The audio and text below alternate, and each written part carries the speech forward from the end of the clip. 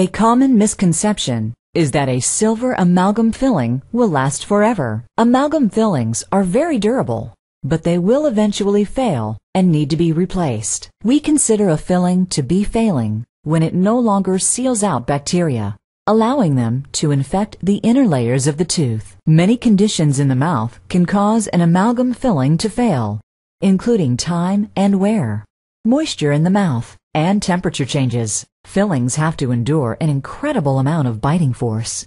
Over time, they become worn, turn black, and their edges wear away. When amalgam fillings absorb the natural moisture in your mouth, they swell, and this expansion can create a wedging effect in the tooth that can fracture or break off tooth structure.